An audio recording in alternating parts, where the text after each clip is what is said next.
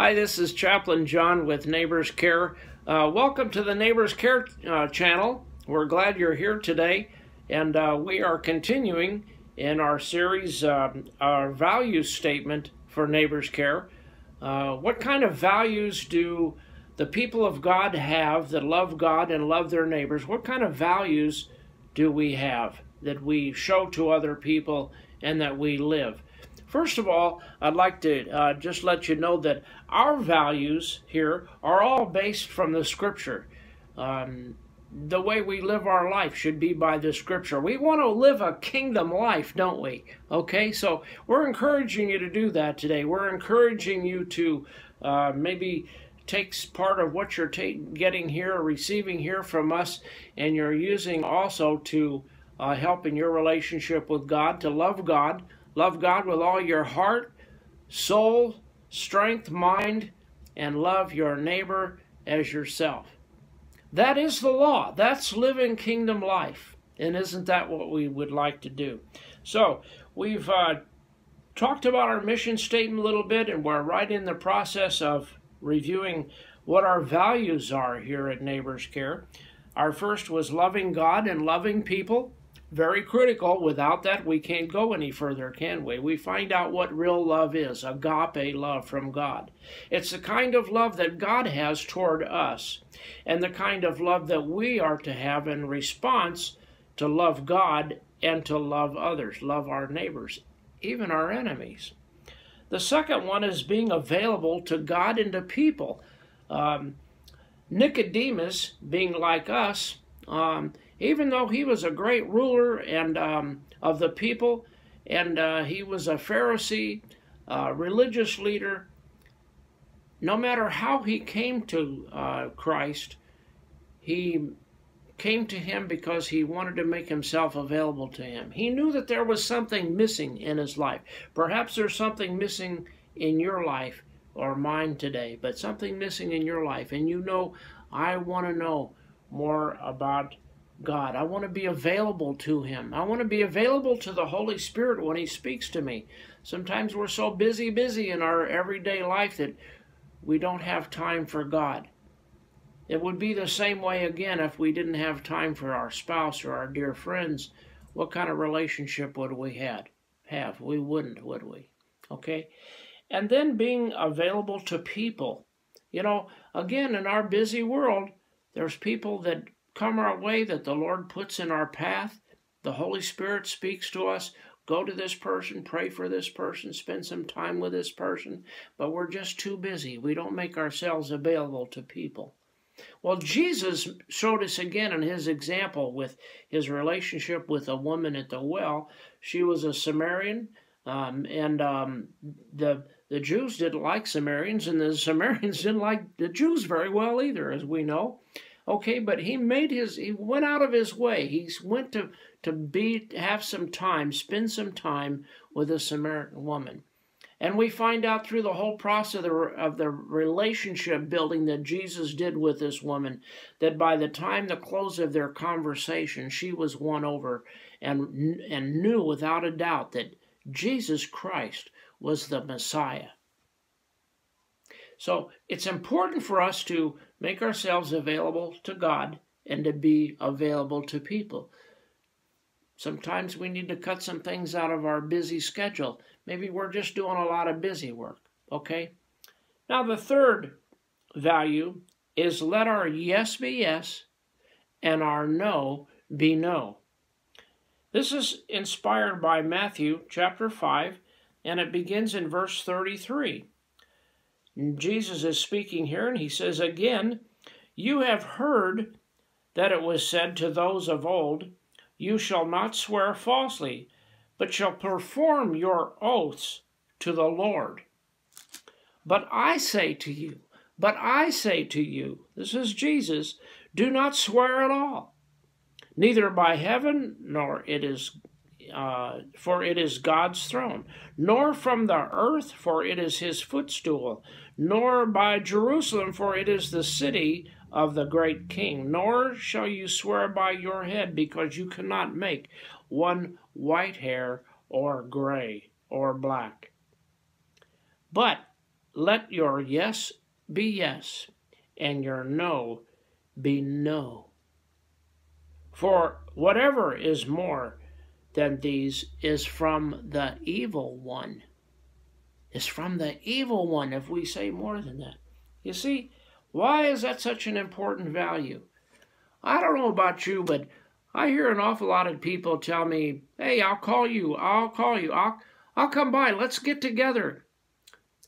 We want to do this with you. Never hear from them again. Never. How many times do people tell you, you ask them a question and they say, hey, I didn't do that. I swear to God, I didn't do that. And you know they did. That's from the evil one. Why would we have to add something to our yes or our no? If we are true children of God, we love God and we love people, why wouldn't we just say yes or no? Yes, I will. No, I won't. And do everything we possibly can, either to do what we're saying we'll do or not. Our word should be our bond. We don't need anything extra. This is very important in relationships. Let's say that you went to the doctor one day, because we hear, don't we, that truth is relative today, but Jesus Christ says that's a bunch of baloney. If we went to the doctor one day, because we weren't feeling really so good there, and we went to the doctor, and our doctor came out, he's all smiles, he's, how you doing today? And by the way, did you pay your bill at the front desk before you came in? Did you give us your insurance information? After that, he examined you, and then he came back out and he said, everything looks good. Everything looks really good. You're in really good shape. You know, it's good to see you today. And just keep doing what you're doing, and you'll be fine. But in reality, you had cancer. But he didn't want to hurt your feelings because he liked you, and you liked him. He liked seeing you because he likes getting your money and your insurance when you come to see him. So, but he told you that you're okay. But in reality, he didn't. And he kept telling you that for 10 years. 10 years went by, no treatment for the cancer because he hadn't even told you what's wrong yet. And then one day you find out that you have cancer. And you go to your doctor and you say, why didn't you just tell me the truth? And he said, I didn't want to hurt your feelings. You know, sometimes you and I do that, don't we? We tell people things that we don't really mean because we don't want to hurt their feelings. But you know what? We go back to loving God and loving people. It's impossible to love someone and not tell them the truth. Let me say that again. It's impossible to love someone and not really tell them the truth. I mean, we can do that in a nice way. We can be gentle about it. We can take our time. We don't have to beat them up about the truth. The truth will do what it does. It's the truth. But we owe people that we love, and we owe it to ourselves to be truthful. I can't even begin to tell you that enough.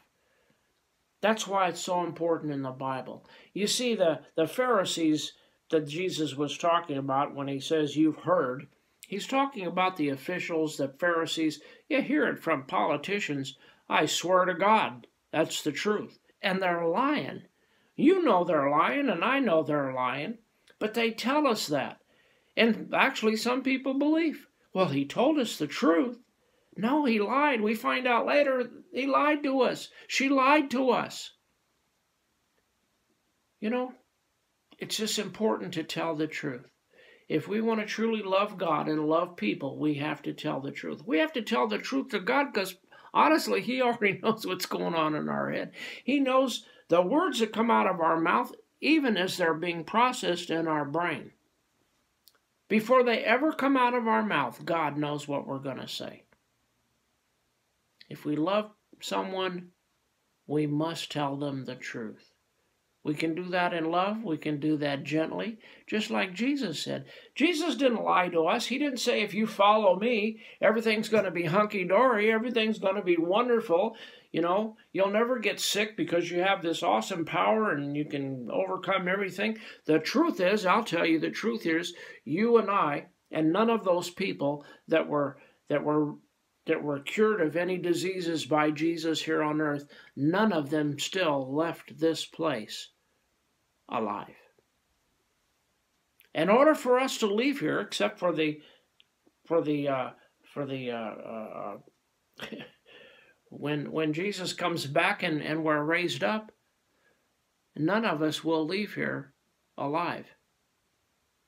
That's how we leave here. Okay, we must die first.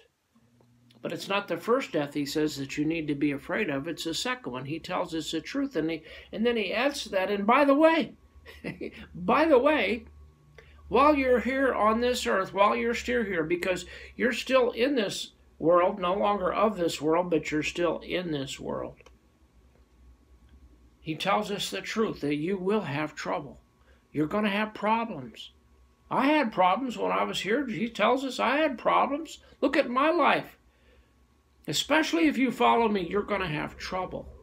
But then he says, but be of good cheer. I'm telling you these things. I'm telling you the truth so that in your heart you'll have peace. And he said, the truth is, in this world you'll have trouble. But be of good cheer. Be of good cheer, for I have overcome the world. Isn't that great news? I've overcome the world. There's the truth. You're going to have trouble. But he's telling you you're going to have trouble. I'm telling you you're going to have trouble, but I'm telling you this so that you'll have peace. I'm telling you the truth because Jesus Christ has overcome this world. And one day, by and by, it's going to be all right. One day, we will have the most amazing life with Jesus Christ on earth. And even on this earth, we can have peace knowing that. Why? Because Jesus told us the truth. He let his yes be yes and his no be no. Let's imitate him today. Let's imitate him, you and I. Let's be truthful with each other. Let's be truthful with our family members.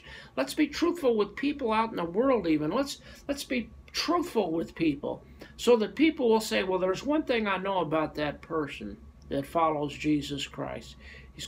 He or she's going to tell you the truth.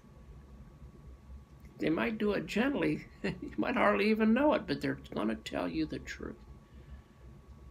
Maybe there's somebody we need to share the truth with today. We need to be honest with. There's someone that we need to share our yes or our no. Yes or no? It's that simple, isn't it? And then do it. Do our very utmost to do it. I'm going to say yes to you. I'm going to make a promise to you. I'm going to keep trying to do this. I'm going to keep trying to share with you the values of Neighbor's Care, the values of Christ, the values of love. I'm going to try to do my best to do that with you every single day that I can. I'm going to miss some days. I'm going to tell you that right off the bat. I'm going to miss some days. But I'm going to do my best to keep doing that. Because I have a life too, and I have troubles in my life. I have issues in my life. And sometimes I fight discouragement just like you may. I do. So pray for me today. Okay? Pray for me today. God bless you. I love you. And we'll see you hopefully tomorrow. God bless you. And know that God loves you more than anything or anything. He loves you so much today. He loves you and I. And so love God, love your neighbor, and we'll see you tomorrow. You take care. Thank you for joining us today. God bless. Bye-bye.